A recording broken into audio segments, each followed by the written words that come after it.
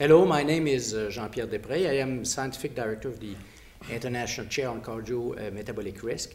And I'm joined today by two colleagues at the Quebec Heart and Lung Institute, Dr. Philippe Pibarot, who is the head of the research group here on valvular disease, as well as by Dr. Patrick Mathieu, who is a heart surgeon and a scientist here also at the research center. So, gentlemen, thank you for joining us today. We know that abdominal obesity is associated with metabolic abnormalities, increasing risk of coronary heart disease and risk of type 2 diabetes. But today we'll have a discussion around another type of disease which is actually quite prevalent and a source of concern. Patrick, you are a heart surgeon. How are heart valve disease important clinically? Yeah. Well, Jean-Pierre, we know that coronary artery disease is quite prevalent in our societies, and they're still quite prevalent. However, in the last decade or so, there has been an increased number of cases with in patients with calcific aortic valve disease. Calcific aortic valve disease is a chronic process of the aortic valve, and as the name implies, it is a progressive thickening of the aortic valve and calcification. And in a matter of years, for some patients and subjects, there will be a development of a stenotic process with the development of left ventricular hypertrophy. And eventually, when the process is quite severe, patient starts to develop symptoms. And as I mentioned, there has been an increased number of cases in the last 10 years or so. And this can be attributed to several factors, the aging of the population, the risk factors that have changed over the last several years. And if we think in terms of prevalence, if we look at the very early step of aortic calcification that we call aortic sclerosis, which is the start at the beginning of the process in the whole spectrum of the disease, the prevalence may be as high as 20 to 25% in patients with diabetes and metabolic syndrome. If we look in terms of aortic stenosis process itself, in a population over 65 years of age, the prevalence may be as high as 2 and 5%. So there is a huge number of patients in our aging population with different risk factors that are at risk to develop that disorder. So really, this is not a trivial clinical problem. Philippe, you know, you're heading a very productive group on valve disease. What do we know about the risk factors? What the clinician should pay attention to in terms of predictors of progression of the disease? Well, I should say that as opposed to coronary artery disease, we don't know as much. One of the most, I should say, important risk factors that has been shown in most of the valvular disease, especially aortic stenosis, is age. Clearly, the prevalence is increasing dramatically with age, as Patrick just mentioned. Then after, in the past, LDL cholesterol has been associated obesity, diabetes, and essentially there is not much factors that have been associated with increased prevalence and progression of the disease. And for a long time, interestingly, we thought that valvular heart disease and aortic stenosis was a result of aging, wear and tear of the valve, fatigue. So it was a purely passive disease, and therefore, if it's a passive disease, the only way to treat that is to, when the valve becomes stenotic or dysfunctional, is to open the chest of the patient and replace or repair the valve, which is a major, of course, surgery. And valvular disease are directly responsible for about 100,000 open heart surgery just for North America. Wow. And when you estimate the cost of an open heart surgery, it's between 10,000 to 100,000, depending on complications and which side of the border you are, Canada, US, or other countries. So it's a huge health and socioeconomic burden. So for the primary care physician, you know, we have trained our primary care physicians to watch for hypertension, for dyslipidemia, for diabetes, because they know in asymptomatic patients, they are predictors of progression of atherosclerosis, and those are powerful risk factors for development of coronary heart disease. If I understand you well, for instance, valvular disease, it's still pretty much a black box, right? It's pretty much a black box, and I think there is a changing paradigm, in the sense that, as I said, for a long time it has been thought to be a purely degenerative passive disease. Now, from the work that has been done here and on other institutions, we realize that actually valvular disease, aortic stenosis, is an active disease that involves many similar mechanisms as atherosclerosis, with lipid-mediated inflammation, but also some distinctive features. There is an osteoblastic activation that is very powerful in valvular disease, and of course that will lead to the mineralization, to the calcification of the valve, which is of course the main key lesion that leads to valvular dysfunction. So I think that in this sense, valvular disease has some common denominator with coronary artery disease, but also this is a different disease, and there are some factors that are different and needs to be identified. And a good example for this is the issue of statin, where well, we put a lot of hope on statin, saying, this is, since now aortic stenosis is an active disease, this is atherosclerosis, so statin will work. And actually, we put lots of, I think, enthusiasm, hope, and millions of dollars on this, and finally, after 3 main randomized trials, this is a failure. A statin. I guess we'll come back to the statin issue in a few minutes. Patrick, on your side, could you summarize for us the initial work that you and Philippe has conducted, indicating that there was clearly a signal linking also abdominal obesity and metabolic syndrome to valve disease and aortic stenosis? Well, Jean-Pierre, we started a program about 5 years ago with Philippe, and we started with cohort studies looking at the risk factors that promote the progression rate of established calcific aortic valve disease. And one advantage of that disease in terms of investigation, at least, is the fact that we have the lesion at the end of the spectrum. So therefore, we can have progressive follow-up of patients with different tools, CT scans to estimate the lipid distribution, the fat distribution, to estimate the degree of calcification of the aortic valve. We can have echocardiographic analysis to document the progression rate of the disease.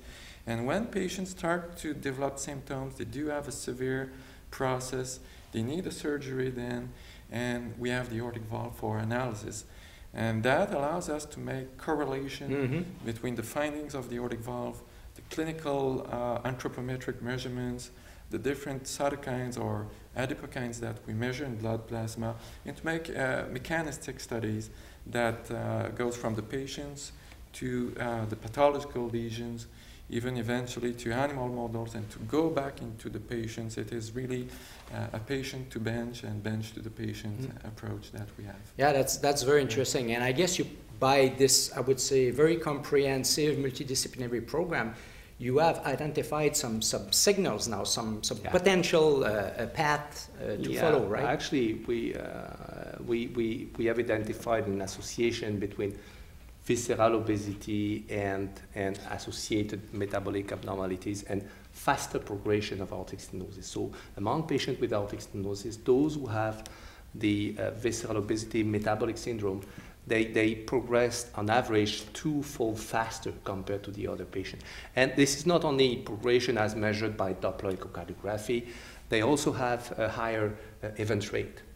And what is interesting also, what we found from our research, is that this valvular metabolic risk, if you will, persists beyond aortic valve replacement. Because in most of the patients, when the aortic valve becomes stenotic and the patient becomes symptomatic, we do an open heart surgery to replace the valve, and most of the time we use a bioprosthetic valve that is made of porcine or bovine tissue fixed with glutaraldehyde. And we found that patients with metabolic syndrome also have faster degeneration of their bioprosthetic valve.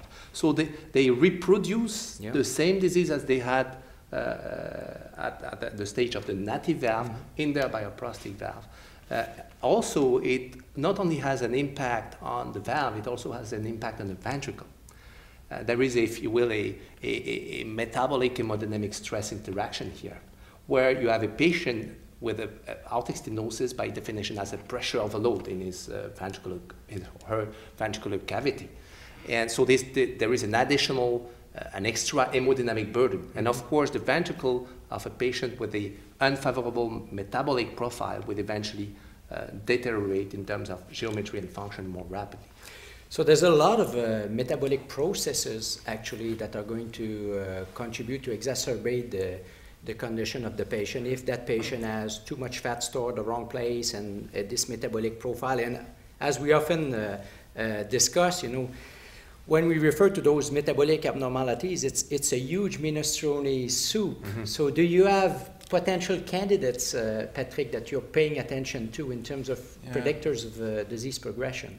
In fact, Jean-Pierre, we, over the last several years, identified, I will say, three major factors that could be involved into the calcification of the aortic valve.